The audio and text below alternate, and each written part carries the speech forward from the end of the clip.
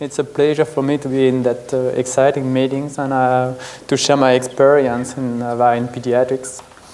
And I just make the conventional comment on and I to acknowledge for the materials lent by Mackay and NOVAN company, and I thank them for their support. Just a very quick word on the bronchiolitis for those who are not familiar with pediatric population, but you probably all know that bronchiolitis is the by far most frequent pediatric respiratory disease with the large epidemics in every winter. And every year, more than 10% of all infants below 1 year of age present some sign of bronchiolitis, resulting in a very high rate of hospitalization.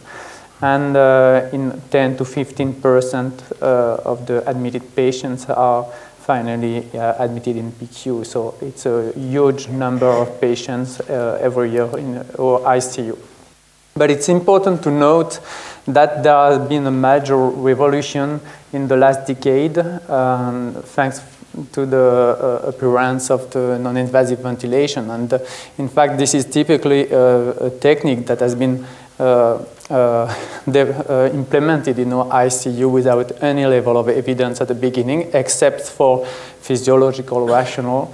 And but it works so well that nobody would come back now. And these are figures from Sandrine et Souris in Kremlin-Bicêtre Hospital in Paris, who showed nicely that in the last decade, the implementation of CPAP has increased a lot, and more than almost all the patients have a trial of CPAP before at the arrival in the PQ, and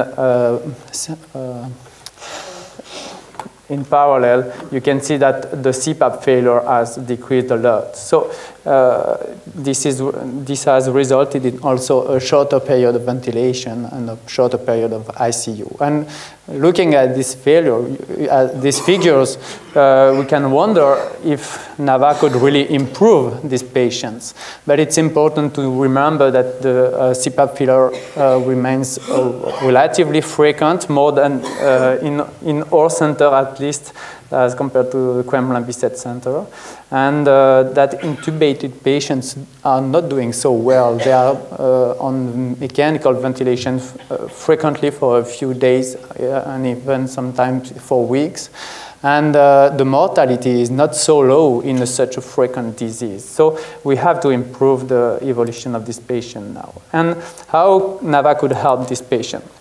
First, we have discussed a lot on synchrony, but it's important to note that and to reinforce the notion that asynchrony is really frequent in our patients. And this study has been done in our unit by Jennifer Beck a few years ago now, but she nicely showed that when comparing the neural timings and the ventilator timings, only counting the delays in cycling of trigger delays, and without taking into account the wasted effort and the auto-triggered breath, but only with the timing, we have demonstrated that the patients were spending more than half of the time in asynchrony. So it's very, very frequent in our unit, and it was a few years ago, but this girl was recorded just last week, and you can see that the synchrony has not improved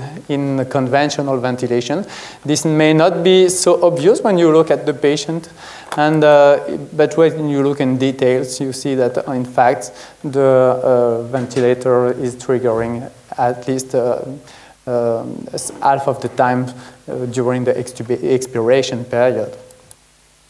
And as it has been shown yesterday, NAVA improves synchrony in infants, and it's clear now. We have confirmed that in a study in our unit. which will be reported by Alice Bordeaux-Soul. And you can see that in 10 infants, we were ventilated for 5 hours in NAVA. As compared to conventional ventilation, we were able to decrease the trigger delay by a factor of 2 and to almost suppress the occurrence of wasted effort and the cycle of the breath were cycle of too early. Interestingly, the cycling of delays were not so different when you look at the average, but in fact it is the consequence of a very wide distribution of the cycling of delay in conventional ventilation. And some of the cycles are a cycle of too late, some of the cycles are a cycle of too early, and in the distribution is wide, so the average is not so different, but you clearly in NAVA, the cycling off is much better than in conventional mode. And we also show some improvement in variability in terms of pressure. Of course, it's inherent to the technology, and a clear correlation between the pressure and the activity, which is also inherent to the technology. Dr. Clement from USA also showed an improvement in synchrony in infants with bronchiolitis in a study in crossover design for a shortened period, but she reported almost the same results without improvement in trigger delay and response time of the ventilator. And the important question is asynchrony really a problem? It has been discussed a lot yesterday. And in fact, in pediatrics, we have not so much data on that. And that's why I'm presently conducting a study and, to be able to get some data on that relation. So we will record 60 patients in conventional ventilation. And by measuring the airway pressure and the EADI, we'll be able to evaluate the synchrony and to evaluate the relation between asynchrony and the ventilatory duration. So I have only preliminary results. So I won't give you some data on the relation with outcome, I'm sorry. But just a few words on the synchrony that I observed. You have seen this graph in Crystal's last presentation yesterday, and you can see that the patients were still presented a very high level of asynchrony, and in the median, the average of the data showed that more than 60% of the breath were outside of the range of the 33%, which means either they have more than 53% of retardation in the trigger or the cyclic of delay. And this included 15% of auto-triggering, 16% of wasted effort. So it's important. And interestingly, the lower the peak EADI, the higher the asynchrony index. But I will speak about that in my second talk this afternoon. What does NAVA on ventilatory pressure and volume in infants?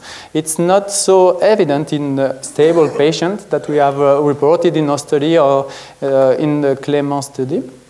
But I think the most important evidence comes from very small study, but very interesting case reports that have been reported by Jean-Michel Lié, and these are patients that we have also seen in our units.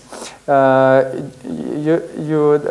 Lié reported 3 cases of bronchiolitis who were transferred to the unit because they were very, very sick, and they were wondering if they will put them on ECMO because they were really difficult to ventilate patients with very high pressure, with bad blood gases.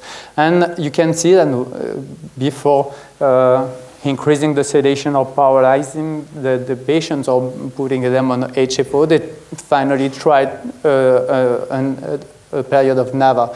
And what you can observe in the 3 cases, only 2 are represented here, but the third is the same, is the pressure, which was higher than 30, drops immediately in NAVA to around 10, 15. And the second patient is the same, and the third is the same.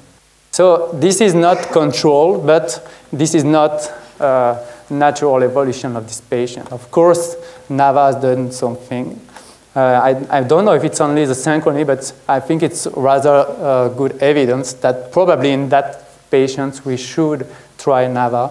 And I think that probably we are less injurious with such a ventilation that in that conditions. NAVA probably also have a good impact on comfort. We have the experience from pediatric in the pediatric field reported yesterday, and a recent study from Spain also confirmed that comfort score was lower during a short-term period of NAVA in infants, including 4 bronchiolitis, but this was a small number of patients, and we will have to confirm that data.